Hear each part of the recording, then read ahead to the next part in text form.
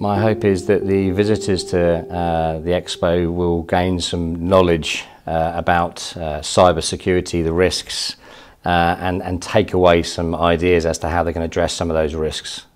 Well, I think at the moment we're obviously living in very uncertain times.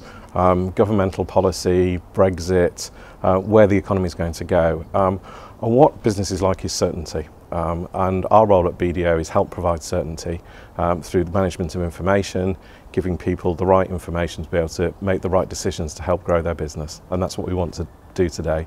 Meet as many people as we can, as many businesses want to grow their business, understand what issues they face, and see if together, ourselves at BDO and all the other organisations here can just come together and work and provide some solutions.